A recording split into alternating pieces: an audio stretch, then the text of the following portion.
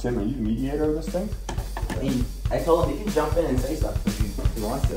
I can just sit there and look pretty. That's what I use it for.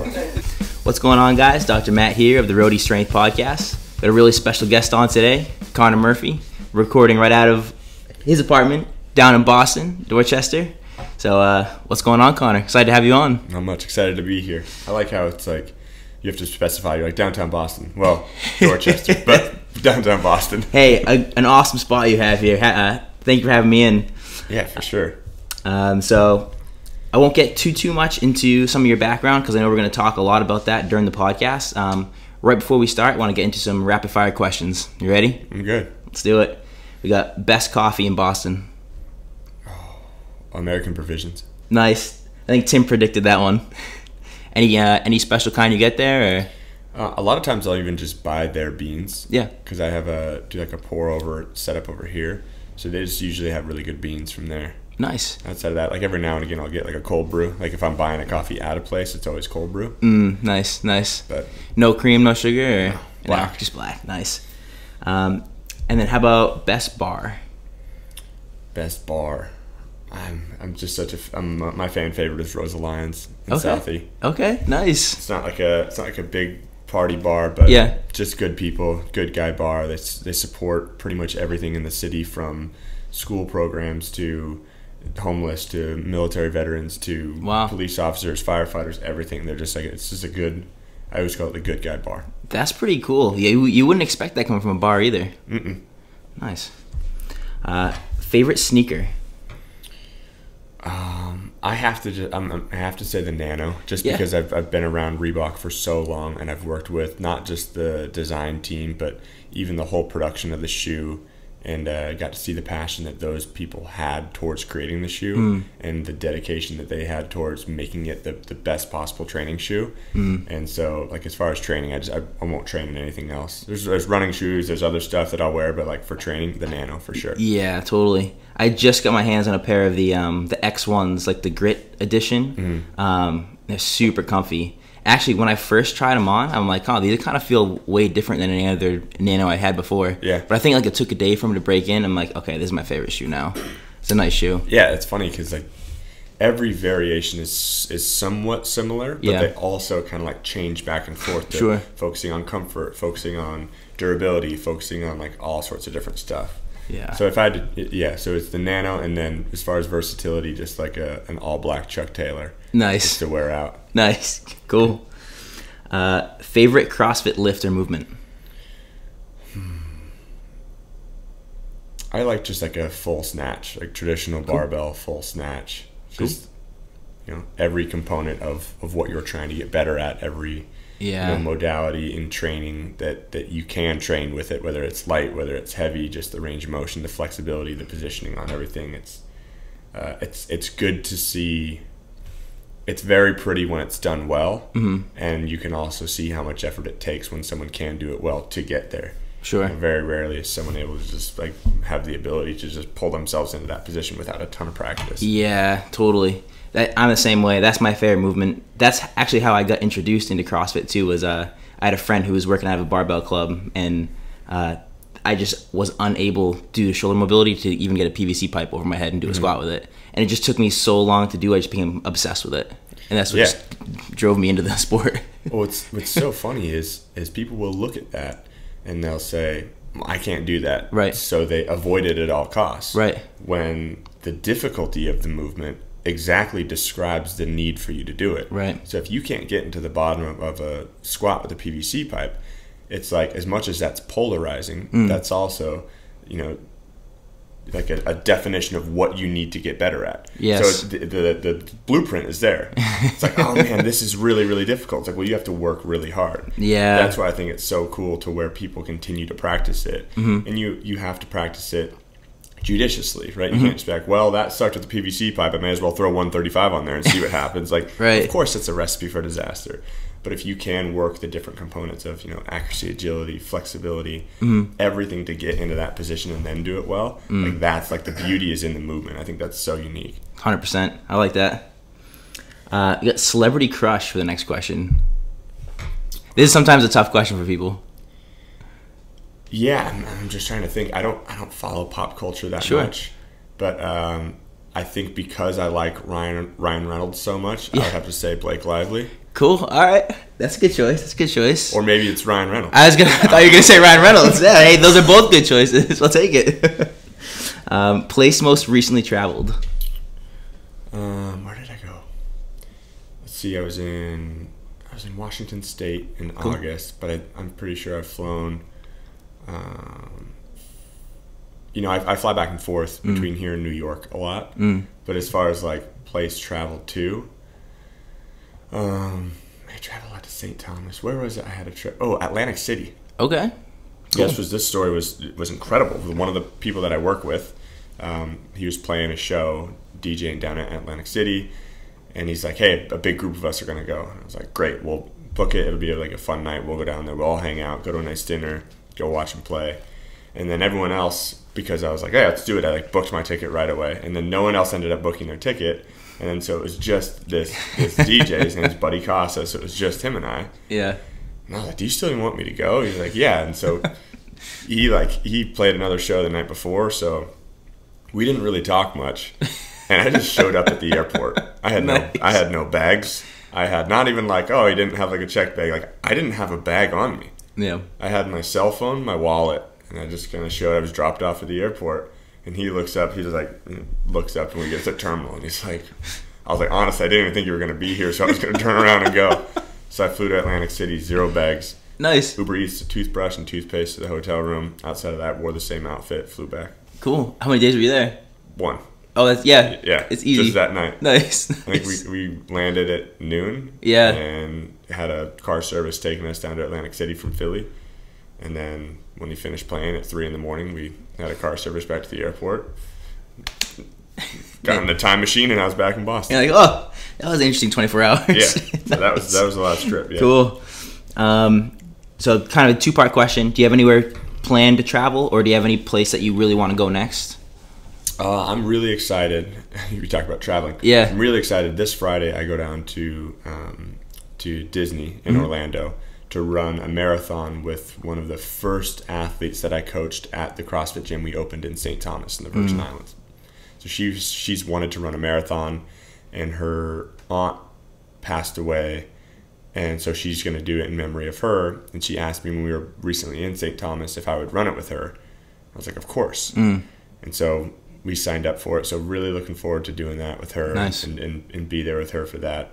And then after that, we'll kind of get into this, but I'm traveling on a U.S. bus tour with Dylan Francis, who's going on tour. It's a Dylan Francis and Young Gravy. I don't know anything about Young Gravy, but the name sounds familiar. Yeah, I know Dylan Francis. Yeah. Young Gravy's just another artist. I think he's more in like the hip hop realm. Cool. But I don't know. Yeah, again, I don't know a ton about him, but it should be really interesting. Yeah, so definitely. That starts. I'll meet up with the tour in Michigan, and then we hit. I mean, it's pretty much 5 weeks of straight touring, maybe a couple of off days where there's no shows, but a lot of training, a lot of diet, a lot of nutrition, a lot of stuff that you wouldn't think would be on a U.S. bus tour. It's actually the opposite of what what most people would assume, as far as going out, partying, living that crazy life. Where Dylan is very, very adamant about, 1, getting me on tour, and 2, utilizing me. So where it's like, I'm not going on tour as his friend, although I consider myself his friend. I'm going on tour as a trainer, and not just for him, for anyone else who wants it. That's cool. So work with catering to make sure that the right food options are there.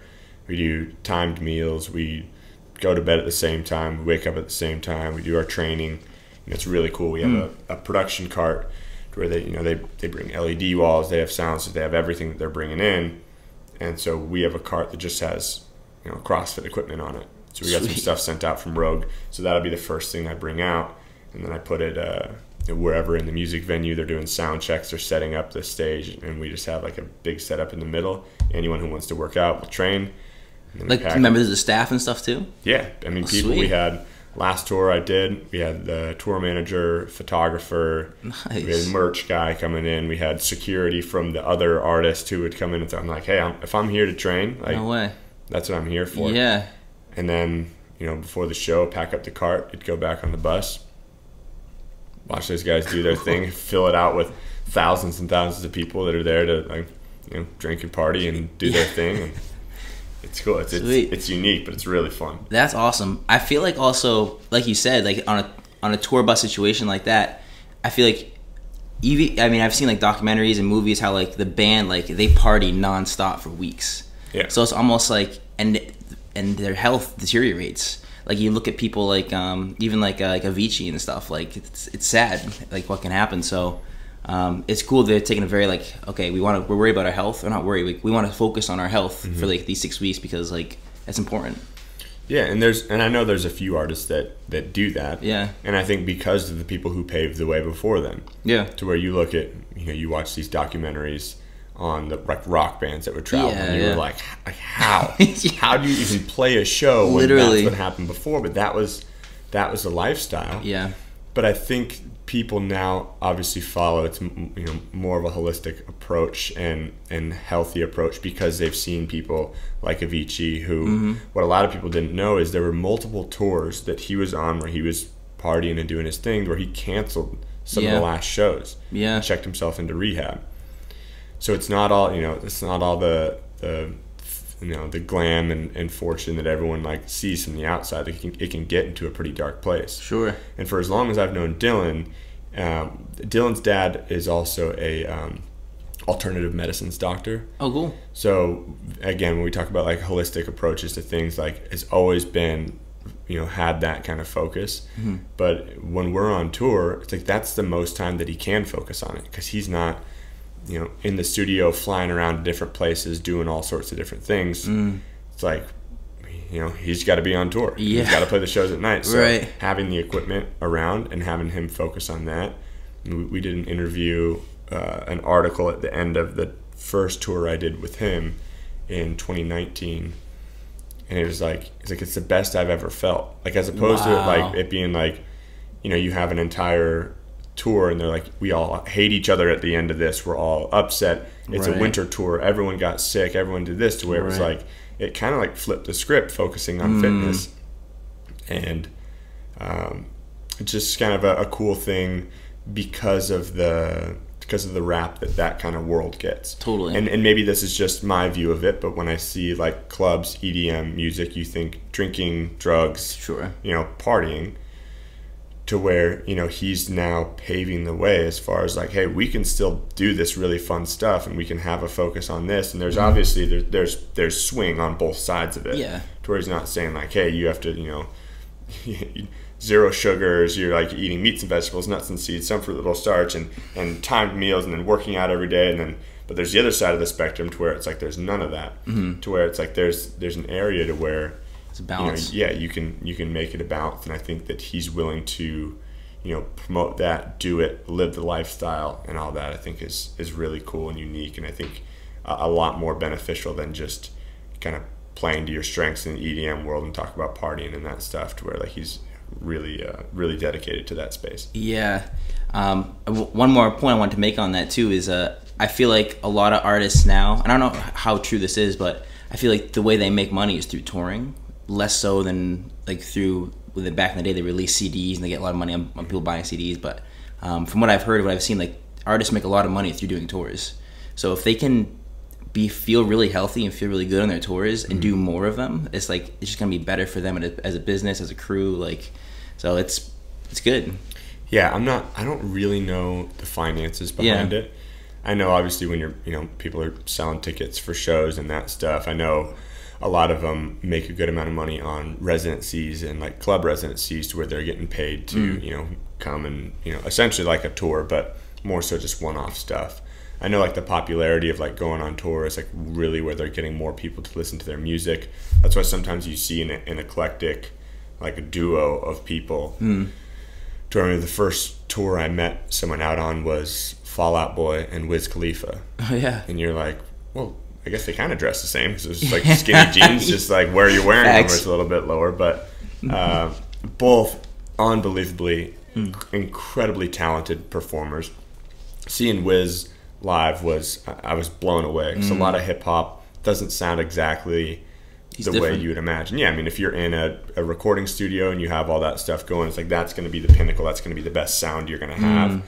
But when I saw Wiz was incredible, and obviously Fall Out Boy for generations has always put on one of the best shows. And really one of the best rock bands of our generation. Oh, sure, yeah. And their drummer, Andy Hurley, at the time when I met him, was more so getting into CrossFit. Now he's like an absolute animal. Has a full gym at his house in Oregon, fully built out. Still trains on the road. Is just a beast. That's cool.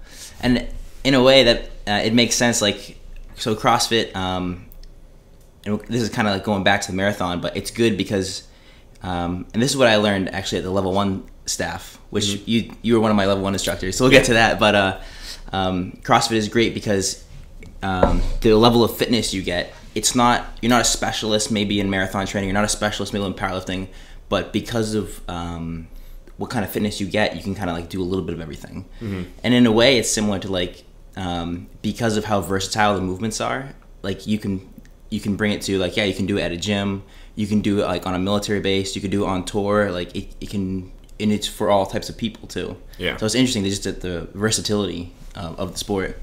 Yeah, and that's, I mean, we talk about on the CrossFit Level 1 certificate course, there's lectures on what is CrossFit, what is fitness, and we start to define these terms. But in the what is CrossFit lecture, and that's the main point to drive home about variance. And it's our main point, but it used to be kind of the biggest dagger that people would poke, to be like, well, if you train everything, you're never going to be very good at one specific thing. And we're like, yeah. Like, sure. Yes. Yeah. What's incredible is that we'll define very good at one thing. Are you going to run, if by training with variance and not specialty, will you be able to run a 4:26 mile for 26.2 miles? No, not going to happen. Sorry, you're not going to break the world record marathon. Right. It's like, if you train with variance, are you going to be able to deadlift 1,000 pounds? It's like, well, no, you're not going to spend enough time. You're not going to beg, borrow, and steal from every other area to get that much strength in one thing.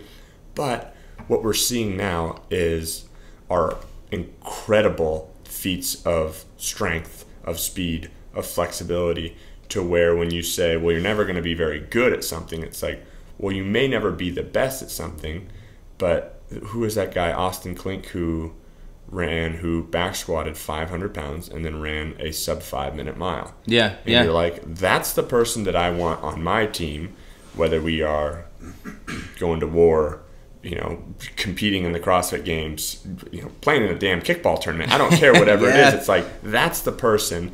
And to get there without specialized training, this is where people get wrapped around the axle as well.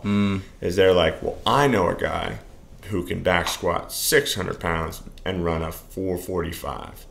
And you're like, okay, well, what does the training look like? And it's like, well, they train specifically for that.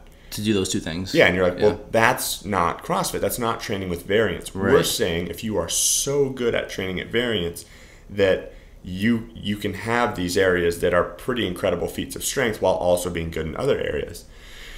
To where, you could probably train just a heavy back squat and just a mile run and be able to beat those, right? That's specialized training. But segmented training yields segmented results, and it always will. The blueprint and where you are not training is where there will be no adaptation. To where we can take Austin Klink, who is a CrossFit athlete who did the feat of a 500-pound back squat in a sub 5 minute mile, not by training specifically for it, but just by being generally physically prepared. We take his ability and capacity and put it up against, senior specialists who just wanted to do heavy back squat and running. Yeah. It's like, great, Austin may get beat by this guy in the back squat and running. But I could even pair a workout that is the same two things, but to where this other guy isn't training, to where Austin's going to mop the floor with it. Right. Let's make it 4 rounds, 10 back squats at 225, and a 400-meter run. Yeah. And when you're not training in that specific modality, you are going to fall short every time. Right. Yes, there is some carryover with functional movements and with adaptive and athletic capacity, but why CrossFit is so incredible in that area is that once you get so good at something, it's like, all right, now work on something you're not as good at. And it just expands that variance bubble to where, you look at someone, obviously we can talk about the prior fittest man on earth, Matt Frazier, and you're like, I'm sorry, but you're not going to be mad at anything. And like, there's like specialists that like, unless you're the best in the world, like you're also not going to beat Matt.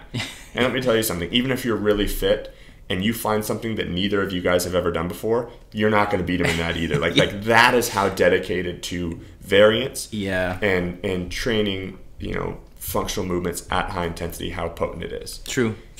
And there used to be the argument. They'd be like, oh, there's people who are fitter than the fittest on earth. And now people are just kind of like, okay, yeah, you're right. Because you look at him and you're like, how does this guy, run this fast? How is he still snatching 300 pounds? How is he still doing all this stuff? Right. It's incredible hard work, and you have to give it to the program that was able to get that capacity, but you can't take it away from the individual that is just simply more driven, a harder worker, and better at these other things. It even comes down to your genetic potential. Right. Like if 100%. you look at the Vitruvian figure as far as like anthropometric measurements, to where there is essentially a perfect body, like an anatomically sound body. What you're starting to see at the top levels of CrossFit are people who are closer to that.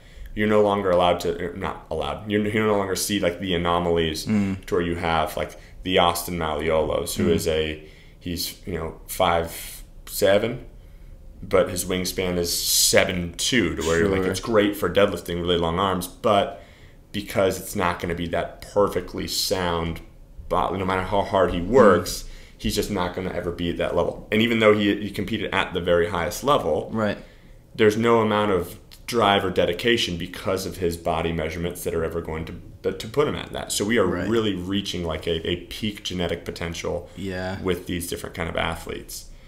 And I digress there, but it's just incredible to see like what people are capable of.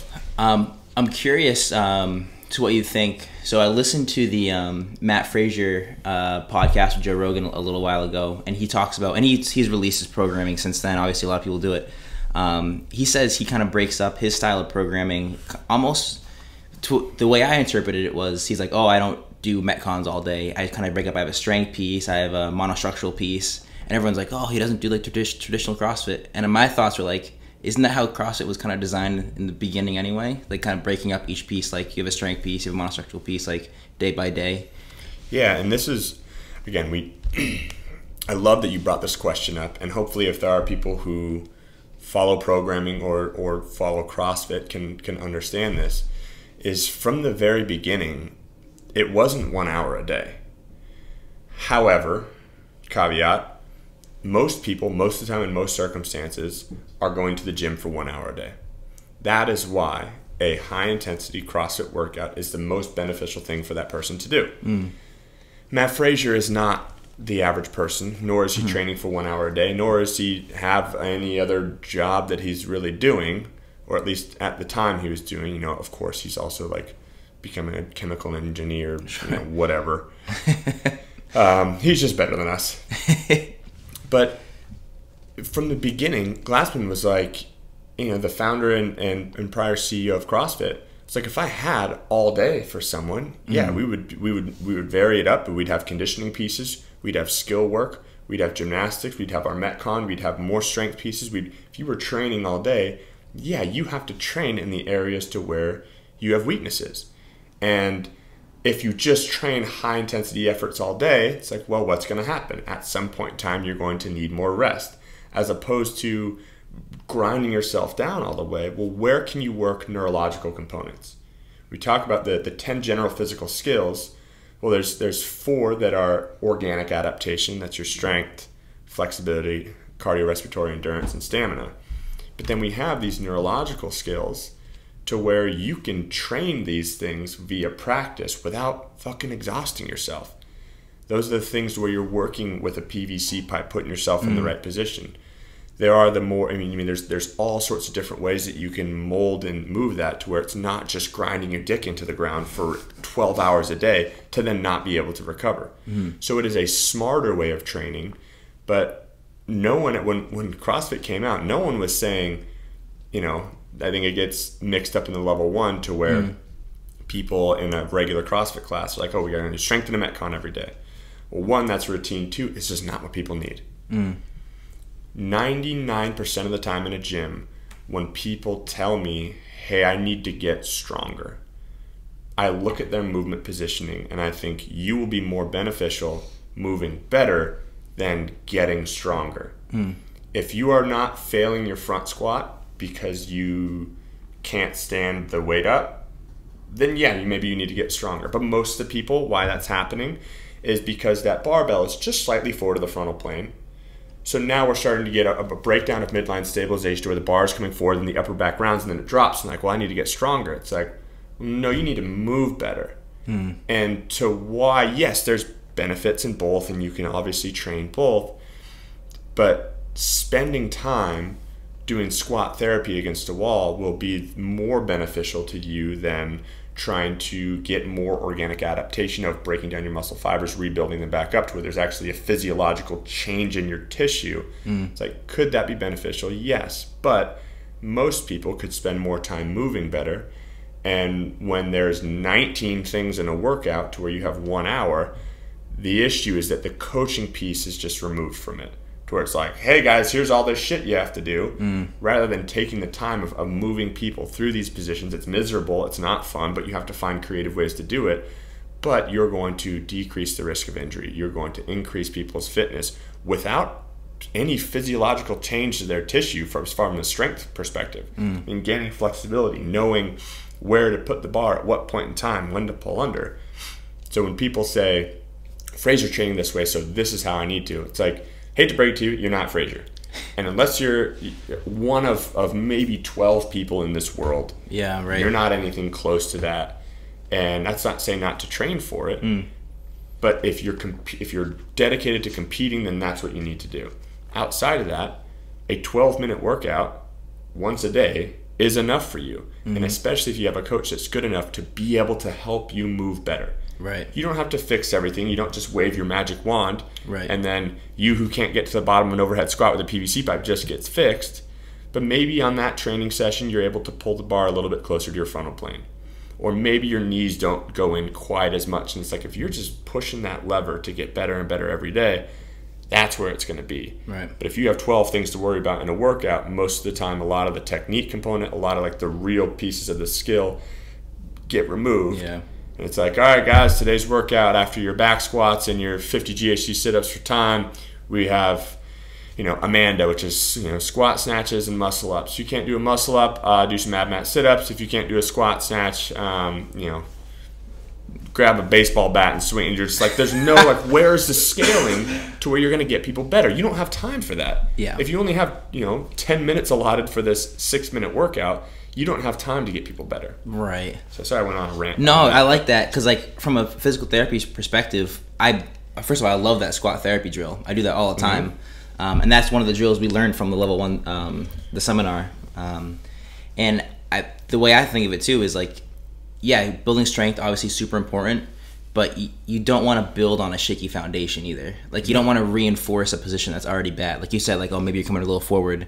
If you're just building strength on that, you're still forward. You're just not getting better. So I like that a lot. And you see people that have, or at least you used to. You get the people like the Jason Kalipas who were light years beyond other people's capacity, even though they weren't moving in the best positions, to where if he would have had to taken one, you can talk about even muscle crowding and the ability to even get into positions once you get so strong. But if he wanted to take a step back to refine his mechanics, which weren't miserable, sure, but he could put himself in shitty positions and still be an incredible athlete. Now you're not seeing it as much because, as we know, straight lines are strong lines. Moving in an efficient movement pattern is better than having more capacity. And a good buddy James described it to me like this, and it just made so much sense to where, let's talk about two athletes. So let's talk about you and I. And I could have, way more capacity as far as, I can hold 25 calories a minute on a rower, and I just have a lot more fitness, but I'm moving like dog shit. Poor mechanical positions, major mechanical errors. Let's say my fitness bank is $1 million. That's how much fitness I have. Let's say you don't have maybe as much capacity, but you move a whole lot better. To where you only have $250,000 of fitness and I've got $1 million. It's like you look on the charts and you're like, well, I'm going to crush this. Right.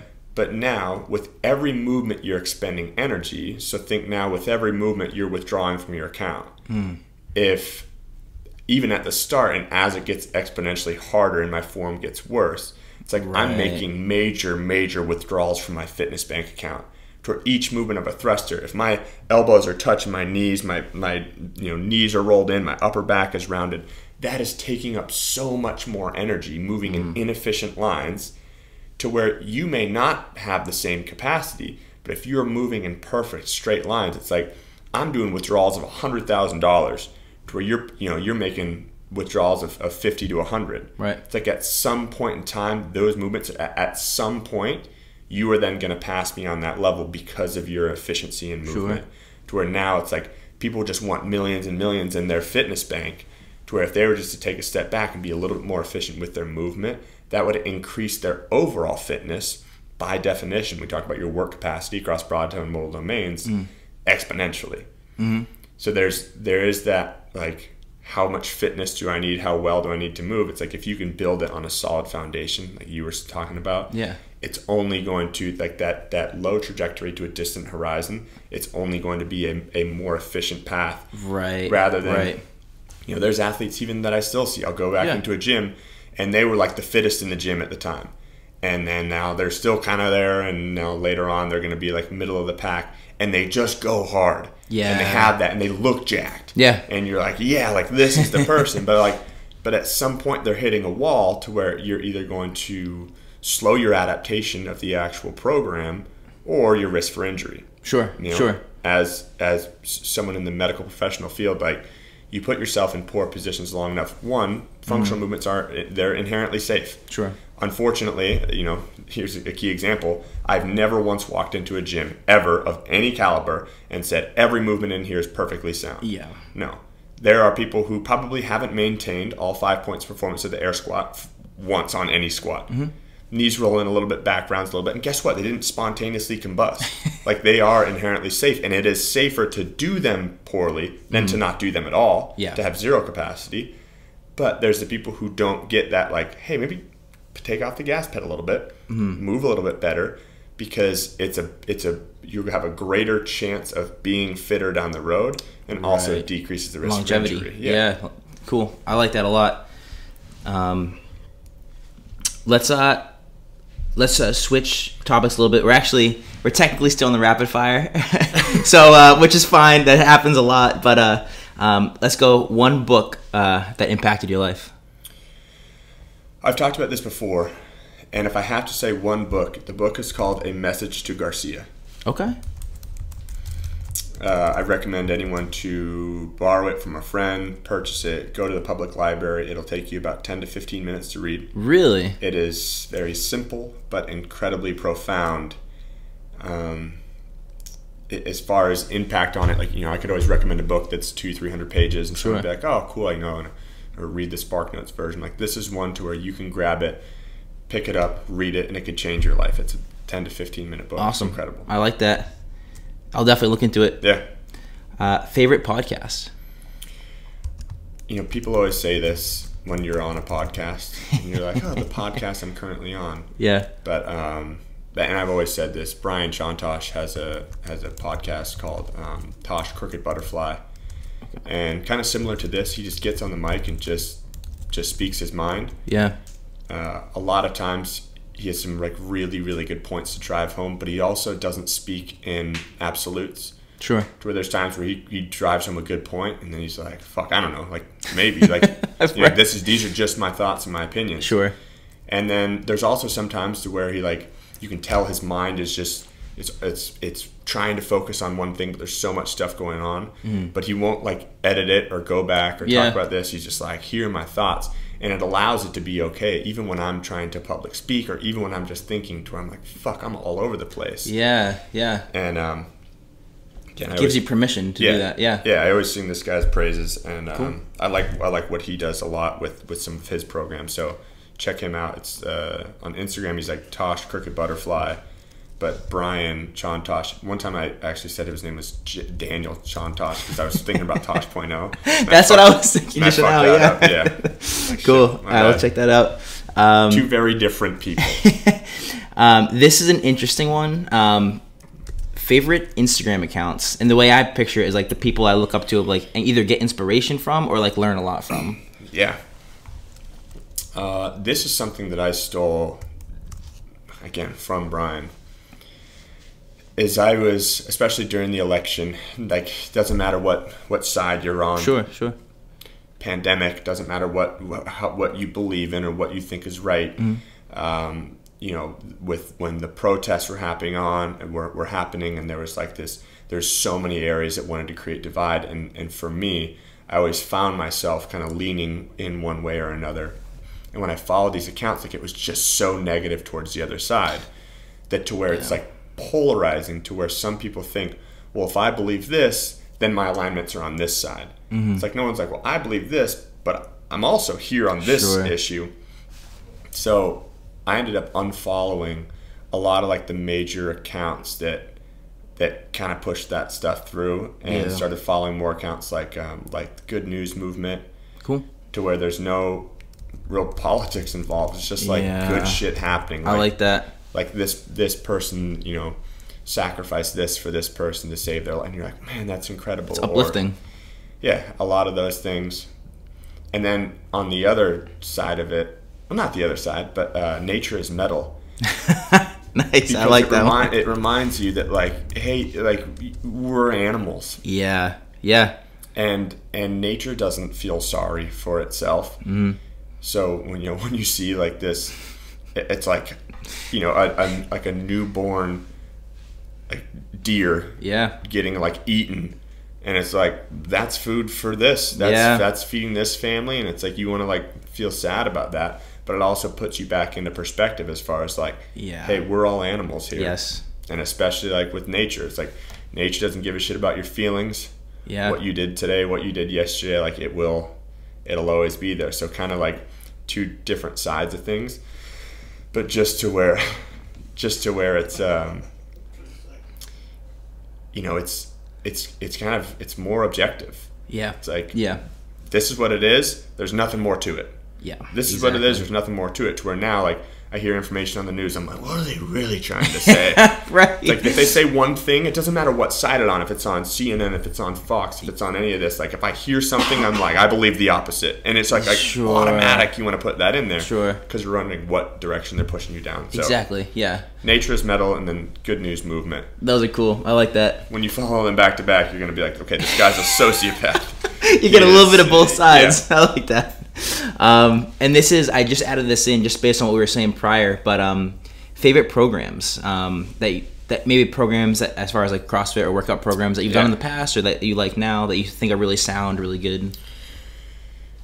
Yeah, so the CAP, the CrossFit Affiliate Programming, I just know how much goes into that. Sure. And I also know that it matters less what you do for training and more how you do it and who you do it with. Gotcha. So there's 1,000 programs. I mean, anyone can write very, very good workouts, and people have been doing it so long. Yeah. But why I like that is, from a coaching side, is there'll be a full template on general warm-up ideas, specific warm-up ideas, general workout time, like full timelines to help coaches teach and produce a better product and a better class. One of the first things that came up, and this probably isn't the answer to your question though, but we talk about programs, is the Phoenix Multisport, which is here in Boston, and then I believe they have another one in either Colorado or Arizona. But the Phoenix Multisport is a nonprofit program for recovering addicts. And so I believe like the rules are, it's like 24 or 48 hours sober you can train there. And I think it just takes, because as you know, like as like the CrossFit crazies, like you got to have a little something going on to like really go full in and dedicate to the program. And I've just seen them give back to the members, to all sorts of different people, and allowing people to sink their teeth into something that is addictive but like unbelievably positive for them. Yeah. So the Phoenix Multisport program is really cool, really unique. I got a chance to to hang out with one of their head, I want to say head coaches, like directors, this last weekend at the wedding, and she just does incredible work. It's really cool. Sweet. This is I think I'm seeing like an overall theme for a lot of things you've been in. We haven't mentioned some of them, but as far as like Water on the Waves, Big Night Live, which I definitely want to touch on both of those a little bit. One is like obviously cruise ships aren't known for being super healthy in general. Club scene isn't known for being super healthy, and like going on tour, like, but you're almost like plugging fitness and like health into like each one of these things, which is really cool. Something I just kind of like put together, even with like obviously the Phoenix Multisport, just like your idea of like what's good programming. Oh, these people almost like they're not used to that and they almost need it, like plugging like health and fitness into that. That's a cool connection I just made. Honestly, I never really thought of it. You know, if anyone who knows me on a personal level, it's like I like to enjoy my fitness as much as I like to like get capacity in it. And so being able to bring fitness into those worlds, I think is unique because it's necessary. And they need it. Yeah, and so I'll try to like elevator pitch all of these things. Yeah, definitely. 2019 was our inaugural year of Watt on the Waves, where we chartered an entire cruise ship. We kept all the fun things that we liked about it and removed all the things we didn't think were as fun and put fitness involved in it. We're talking tens of thousands of pounds of dumbbells and kettlebells on the basketball court, sandbags on the helicopter pad, every Concept 2 device you could ever think of on the pool deck, pull-up rigs we had. I mean, everything on there to where it was just a giant fitness ship, but not fully dedicated to this is just fitness, to more of a celebration of fitness. Because you do have those two worlds. You have like the party world and you have the fit world. And a lot of times why there's not transfer over is because they think it has to be like 100% one way. Right. We'll talk about that in a little bit about how some people need that 100%. But a lot of people who are fit want to be around like-minded people. They want to work out in the morning, but they also want to celebrate their fitness and go to the beach and have a couple drinks and dance and do their thing. To where some people just try to make it be in the fitness world. And then in the party world, people are like, oh, they just want to like continue to do this, where it's like, well, they want to enjoy this, but you know, being healthier is a lot easier way to enjoy that than without it. So we ran a cruise. Unfortunately, COVID's shut down our second cruise, but you know, people love the ideas. I think the Instagram is still up there. You can kind of check out everything that we did there. You know, but that was the big piece of it for us to sell the company, because there were cruise ships companies that were desperate for the demographic we had. 80% of the people that came on our cruise had never been on a cruise before. 20% had. 60% female, 40% male. You know, people were raving about losing weight on there. We had completely flipped, rather than, you know, it's like however many thousands of pounds of flour that are involved in the pastas and the pancakes and that. Like, we had to change up the whole menu to where it's a lot more like protein based, with more like fitness, you know, inspired people. So it was very unique, and was able to touch a demographic that isn't typically in cruising. With my company now, it's called Big Night Fitness. It partners with Big Night Entertainment Group, which owns a few different venues around the Boston area. Actually, there's 18 nightlife and dinner venues, and we just kind of utilized our 4 club areas. And as of right now, we are running in-person classes, more like events, highlighting different instructors around the area. So whether that's cycle, whether that's yoga, whether it's any kind of HIIT class, whether it's, you know, doing a sound bath, it's like anything that people want to for like health, wellness, and mindfulness, we're able to highlight and utilize these unbelievable venues to push people towards the instructors and to be able to highlight them as fitness professionals. It's been very unique. We have a few different ways we're going down to expand what is Big Night Fitness, to kind of put it on a global scale of working through like an on-demand platform, continuing to highlight the instructors in the Boston area, as well as a lot of the talent that we train, whether it's professional athletes, you know, UFC fighters, musicians, EDM DJs, any of that, to where, you know, we can highlight the fitness aspect in it, and now we have the background to be like, hey, they understand both sides of these worlds. Because there's some people who are straight fitness professionals, to where what they say kind of falls upon deaf ears when they're referencing to that. So like, what does this person know? Right. And that's, you know, like a quick thing about touring. What I learned very quickly is if the most effective I can be as a trainer is to do the exact same thing I'm asking my artists to do. So if, like, for instance, Dylan and I, I meet up with them on tour, let's say night one, he has a show. Well, I don't need to be at the show. Obviously sometimes I'll, kind of double as just, making sure he's taken care of. It's like quasi security. Sure. So when he gets off the stage, I'll walk him and we'll run over to the bus together. But if I'm like, oh, it's 9 p.m. and he's on from midnight to 1 and I go to bed early and then he comes in, I wake up at 7 and I make coffees. I'm like, Dylan, time to train. It's, I was up all night. That would give him the excuse. Not to say that Dylan's ever done this, but with a lot of artists, that would give them the excuse to say, well, I'm going to sleep later because I had this. To whereas if I'm there with him at the show, we go and we, sleep on the tour bus. We have our racks together, and I'm up a little bit earlier, and I make sure everything is set, and I'm training at the same time, and I'm eating the same thing, and I'm following the time diet, and I'm doing everything that I'm telling them to. It just kind of like unconsciously gives them permission to say, hey, this is okay. Yeah. To where, do I have to eat and do the same thing as the artist? No, I don't have to. We could talk about where I am as an athlete and where they are, to where there's something different. But if it makes me more effective as a trainer, is that the best thing for me to do? And I think in some circumstances, yes. And it also speaks to them to where they're like, hey, this person's dedicated on this as well. This is what they're doing. This is what they look like. This is what I want to look like. It makes it easier. It just leaves, the conversations where I'm like, well, I can actually eat this stuff because I went harder in this workout. Sure. To where it's like, man, if I do that for 5 weeks and I become a better trainer, I'm not there to be a professional worker-outer. Yeah. I'm there to be the most effective trainer I can be. Right. So for those people who have private clients, a lot of times going down that avenue with them, regardless of what you're trying to get them to do, can be the most impactful and most effective for them. And I want to talk about that a little more too, about because you have a lot of higher end clients, like what motivates them versus maybe just a quote unquote regular average client at the gym. And also exactly to what you were saying, like you're running that marathon this weekend because it's going to help your client, basically. Yeah. Essentially, yeah. Well, now she's like a best friend. Yeah.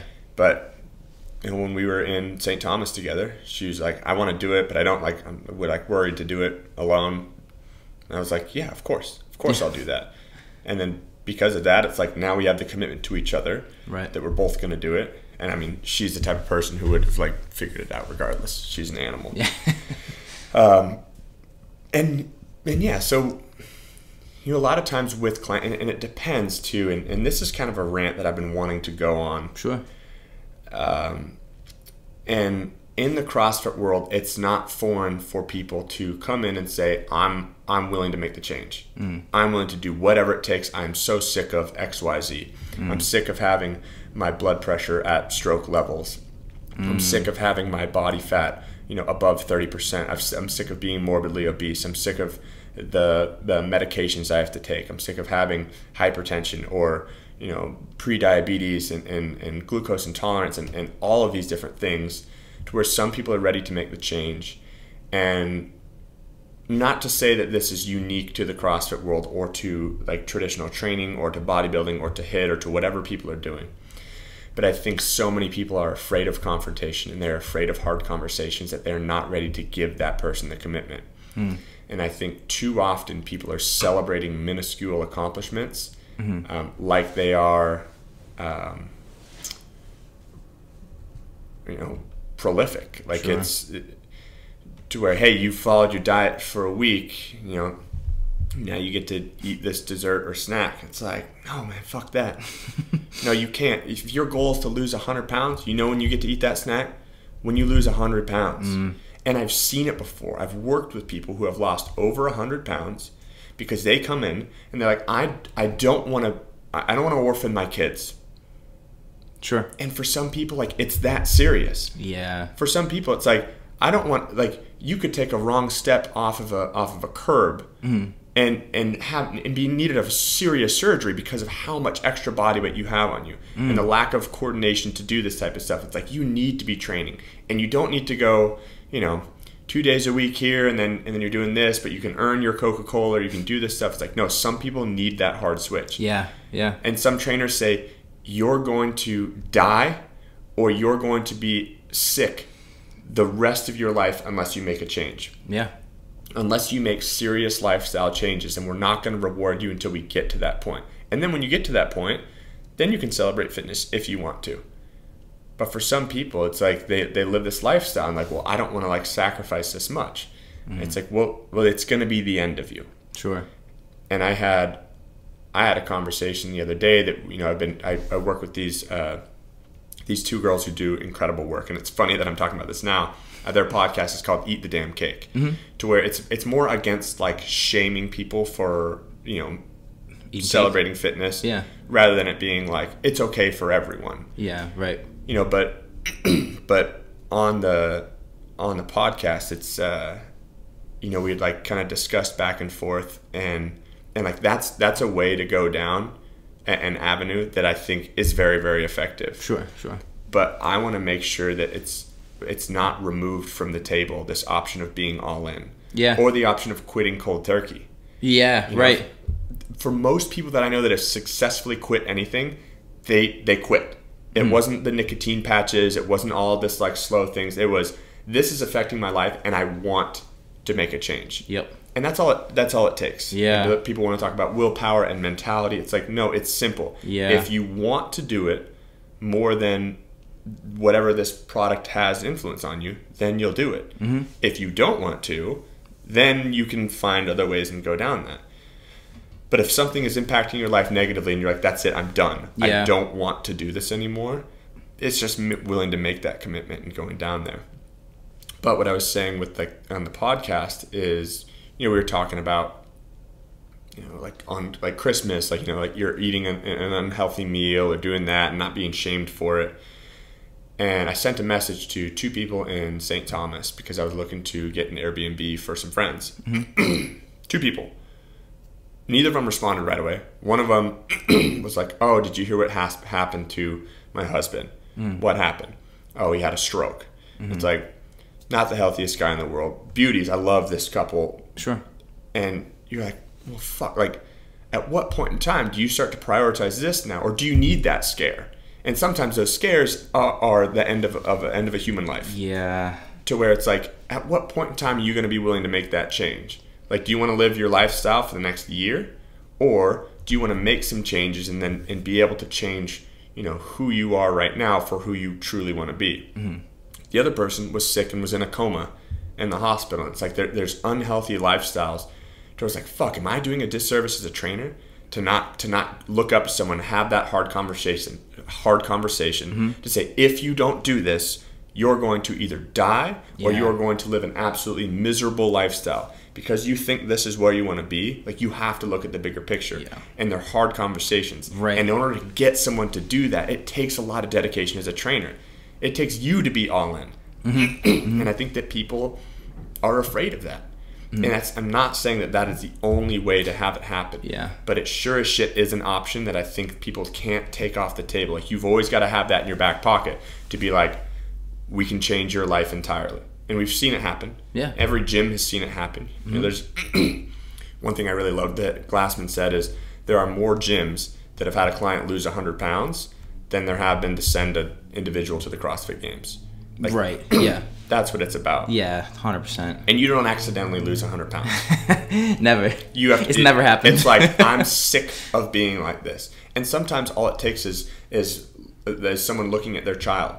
Or all it takes is you have to rock back and forth 3 times to get off your couch, and it's like, I don't want to do this. And then you have that click switch, and as a trainer, you need to be ready to receive that. Yes. You need to be ready to be like, okay, I have this plan for you. Here's exactly what we're going to do. I'm going to message you every morning at this. We're going to wake up. You're going to do this training session at 6 a.m. every day. Yeah. You sleeping in a 10 is a thing of the past. You are never going to do that again. Now we're waking up early. Now we're doing this, and they start to see these results. And guess what comes along with that?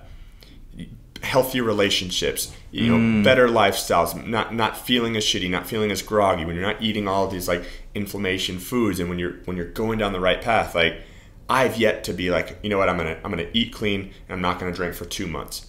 Not once after those 2 months I've been like, man, I really wish I was eating shitty and drinking a bunch. I feel great. Yeah. And we know it's there. It's just it's difficult. So that was my rant on that. I like that a lot. Going off of that too, I think a big part for what I've seen, obviously today is January 3rd, so a lot of New Year's resolutions coming up. I saw your video recently on that where you talked about it, and there was someone else who posted about it. He's more in the bodybuilding world. This guy Jeff Nippard, he's a big guy. I don't know if you heard of him before, but he had something similar to say, basically to what you said. It was like, New Year's resolutions are great. It's an opportunity for people to change, and people bash on them all the time, but don't listen to that. And basically, he's like, if you have a New Year's resolution, think really, really hard about why you're doing it. Because when stuff gets hard, you have to always like kind of like think back to that. So I just want to know kind of like what your thoughts were on that, and also just like, as far as like finding your why, do you see that to be a big thing, especially with like, we talk about the average CrossFitters, but also like the higher end clients too. Yeah, it's harder for the higher end. I talk about higher end just strictly as financially. Yeah, sure. I don't think of them as any better. Yeah, right. Even in the slightest bit. But yeah, like the New Year's resolution, like it gives people an opportunity to find something. And oftentimes, do people fall off quickly? Yeah, like that's just kind of a part of it. But my whole thing about that rant was like, well, as opposed to adding to it, as opposed to adding to that percentage of people who fall off, why don't you make the change to like help one more person stay on and be involved? And then people kind of came through and they were like, what is the, it's not the New Year's resolutioners, it's at the gyms, and the gyms get overcrowded and all this stuff. And it's like, well, you don't own the gym.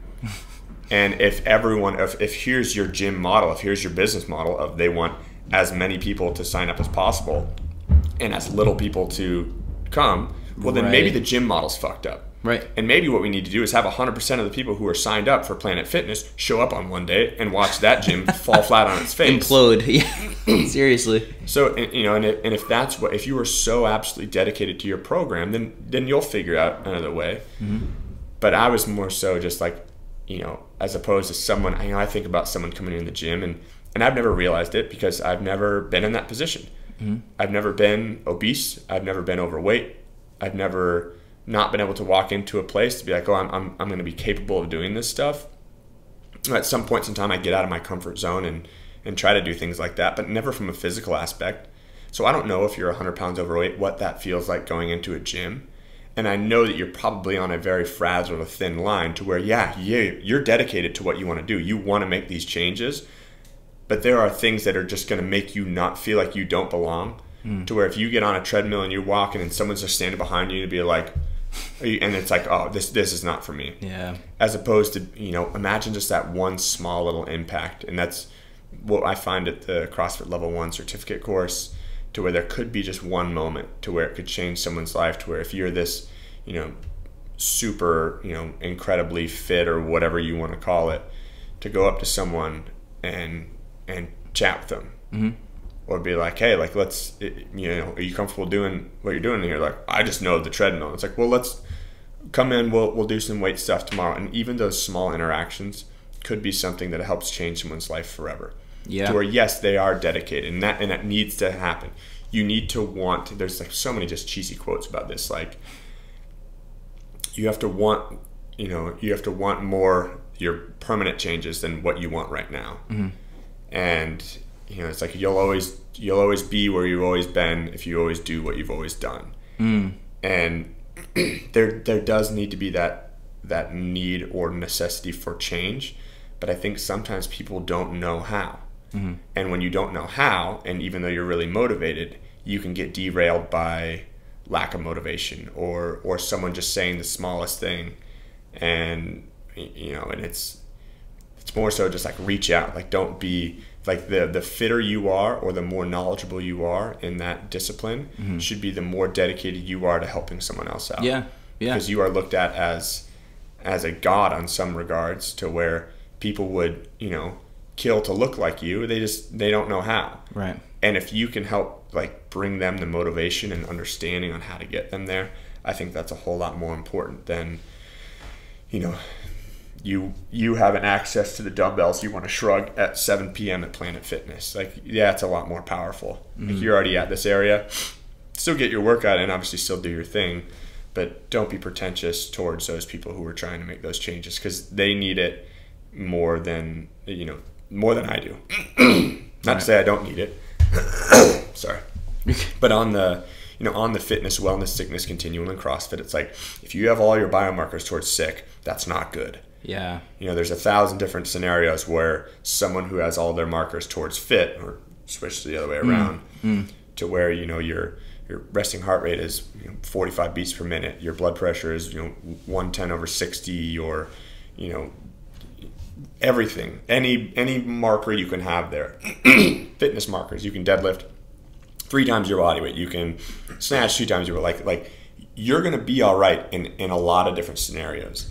But when someone is towards sick, when they do stuff that's even out of their own control, when they get in a car accident, or when they slip and fall on ice, or when they have some of these things, when they get COVID, when they do any of this stuff, it's like they don't have that far to go before things get really, really bad. Sure.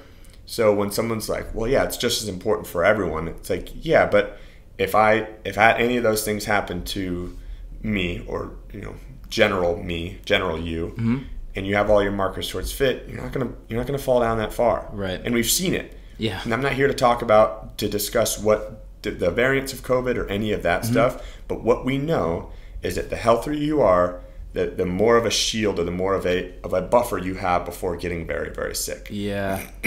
So if that's the case, let's get people's markers moving in the right direction. And I wasn't sure if I was going to bring this up or not, but for me personally, looking into Water on the Waves, I think a lot of the cruise lines could learn a lot from that, just literally based on what you said, as far as like the healthy to sick continuum. If you can have a cruise line that really prioritizes health and fitness, like, I mean, if you think about, like you said before, a lot of people that go on those lines are not towards the healthy continuum; they're more towards the sick side. So, yeah, I think that's huge. In St. Thomas, this is not a nice thing to say. I didn't make it up, but we work with a lot of like cruise ships and cruise ship passengers. Yeah, there's a saying where they're like, people who go on cruise ships are newlywed, overfed, or almost dead. Yeah. And when people are like, oh, I gained 12 pounds on this cruise, it's like that's kind of the typical thought process. And so that's going to be the more target demographic, to where people are like, I just want to sit, eat, and drink and not worry about anything. There was like, maybe you can turn the dial there, but why I think it was important for them to see us do it is because we had that demographic. Yeah. To where we were able to speak to these people to say, hey, these cruises are actually really fun. Yeah. But I would never go on a cruise if it wasn't for the fitness aspect of it. Sure. Or I'd be that one person.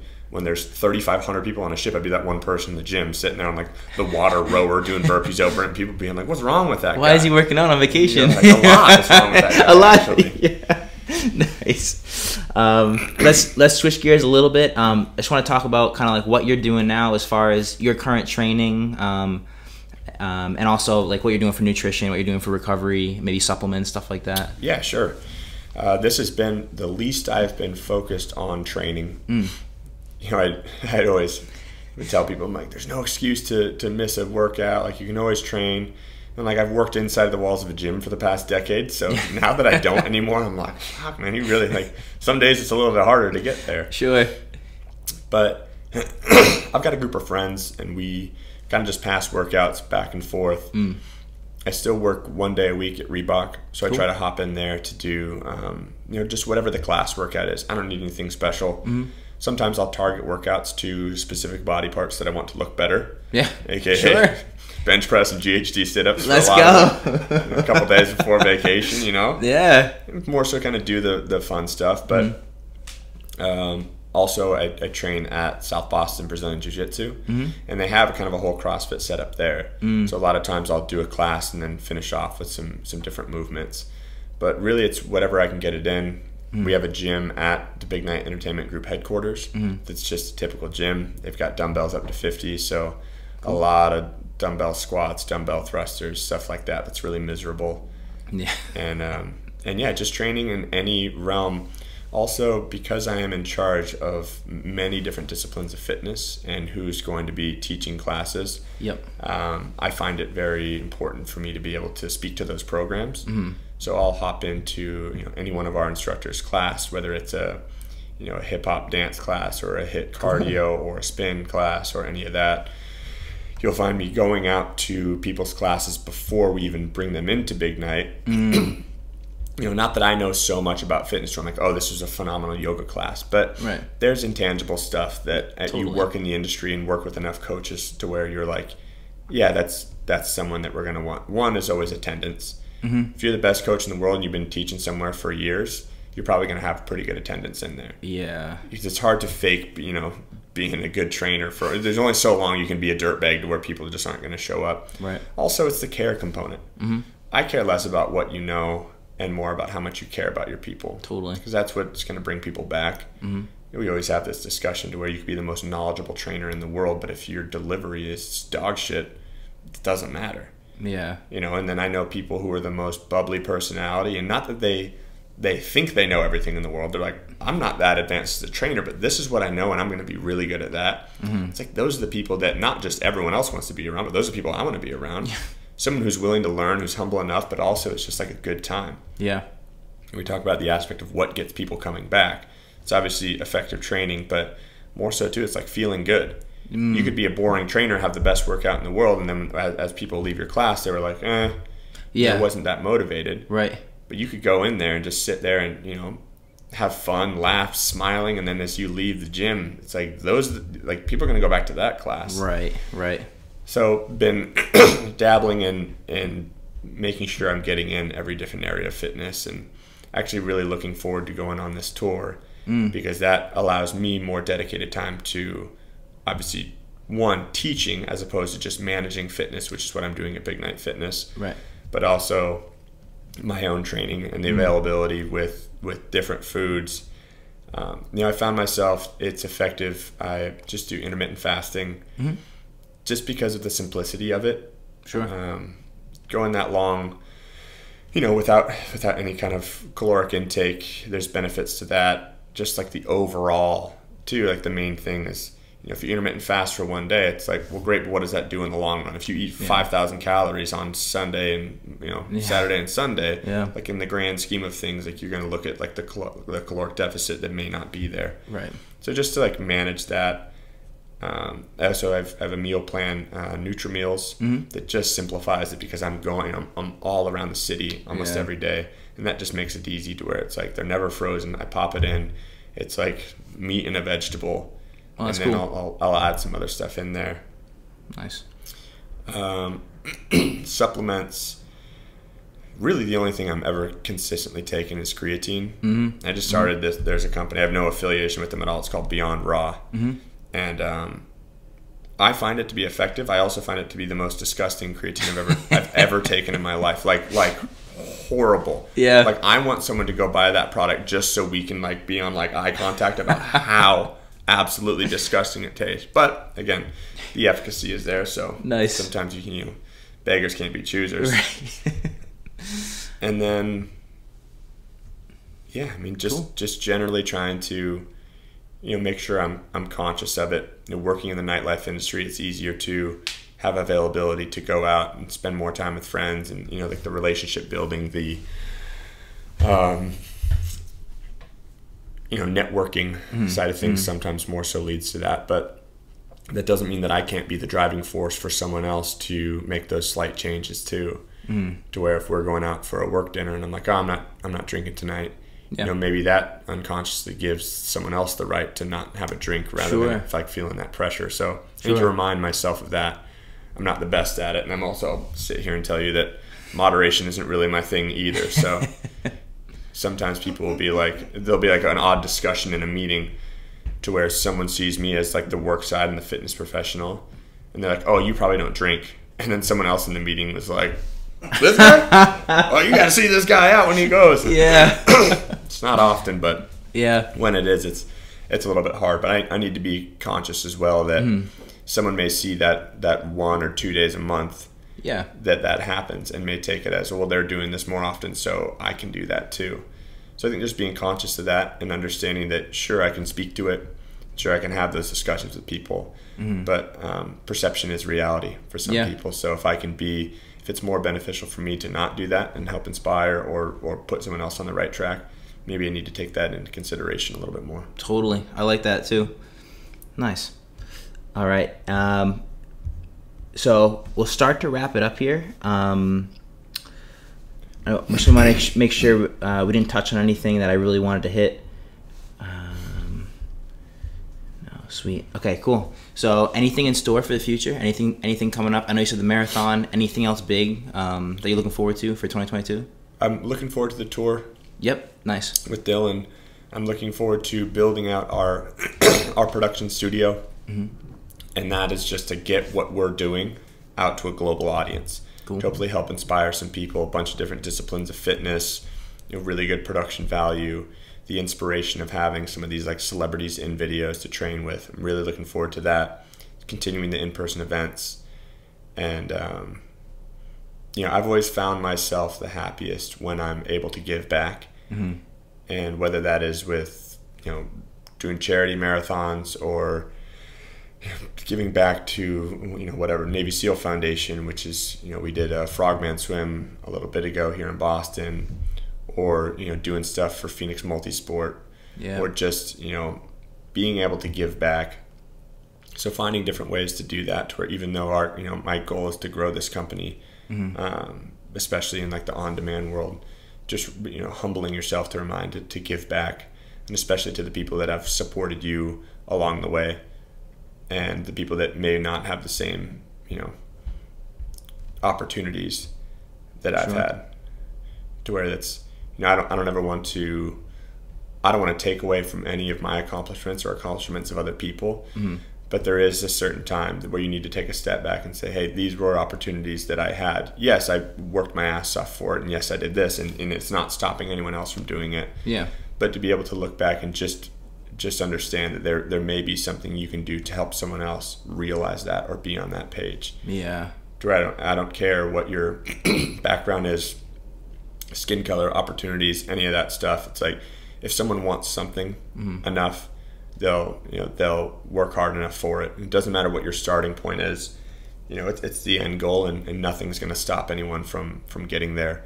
But also having said that, understanding that because there are those two different starting points, maybe reaching out a hand and giving someone something could be the inspiration.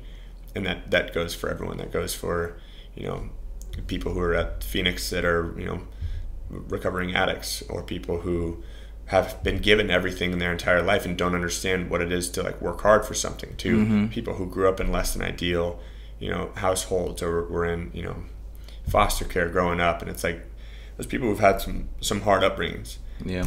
And don't want them to use that as an excuse, but that doesn't mean that I can't give back. Totally. And give more of myself to make sure that they are seen, felt, and have an opportunity. Definitely, I like that. Like the GOAT, Arnold Schwarzenegger, he has his 10 rules for life, or 10 rules for success, whatever. Yeah. I forget which one it is, but one of them is like you got to give back to your community.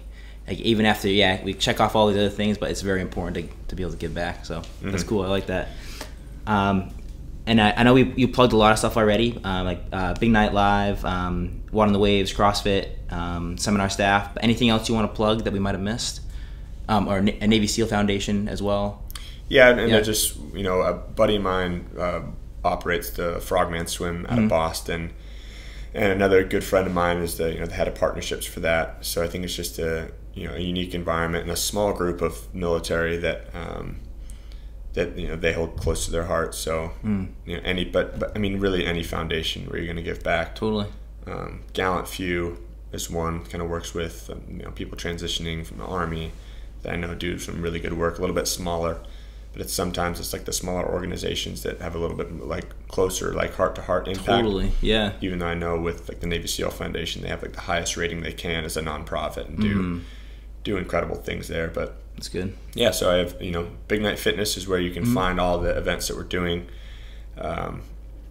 I'll be posting a lot of stuff from there on tour. If you guys like comedians, you follow Dylan. He'll be hilarious on this tour. He loves to have a good time and not take himself too seriously. So no, I'm just grateful you came over. Thanks for I appreciate it. Thank you so much. And I have one last question I'll leave with you. Another tough question, but if you have one like favorite quote or favorite saying, the way I describe it is like you get one billboard for free for a month. And you can put any quote you want on the billboard, and so everybody driving by on the highway gets to see it, and every day on the way to work or gets inspired by it. Yeah, so I have one in here that I was trying to kind of write my own mantra. Cool.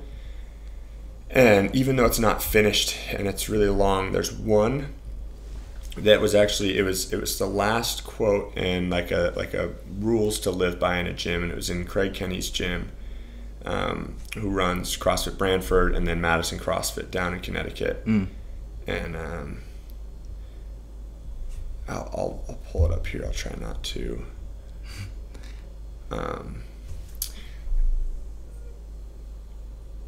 It says, "Don't dispel rumors. Live in such a way that does it naturally." So you're like your actions speak louder than words in a way. Yeah, and don't get caught up with how others are viewing you, or if there's rumors that are going around. Yeah. To like go down that road. And I look at someone like Craig Kenny and how he runs his gym, to where I don't think I've ever heard anyone say a single thing bad about him, because he lives in such a way to where, as opposed to spending his time defending it, he's just spending his time proving it. Proving him wrong. Yeah. I like that a lot. And so the last two lines, I don't know if this was a direct quote, because I kind of like put it into my own thing, but it said, "Stop being so concerned with how others view you. Don't dispel rumors. Live in such a way that does it naturally." And I think that's unique. Sometimes I get caught up in the storm of how people view my actions that maybe don't know everything about it. And I'm certainly not batting 1,000 on doing the right thing for the right people. So that was and I don't know why, like when you said that, like it just kind of like it clicked, came into my head, to where something I've always said. Yeah. But maybe I need to get it printed out somewhere, just as like that daily reminder. I like that. Awesome. Well, hey, thank you so much for being on. We'll wrap up with that. So obviously people can find you on Instagram, like Facebook, Big Night Live, Fitness, Conor T. Murphy. T. Murphy, yeah. There's another Conor Murphy who is in fitness, and he is not. We are not the same person. CONORTMURPHY. I'm not plugging that so that you're like, oh, I got to make sure you follow. There's like, so many people have confused me with this guy. Yeah. Who, again, I'm sure is in his own right and is doing his thing, but that is not me. And it's a different person. Yep. Very, very different person. So awesome. All right. Well, thank you, Conor. We are signing off.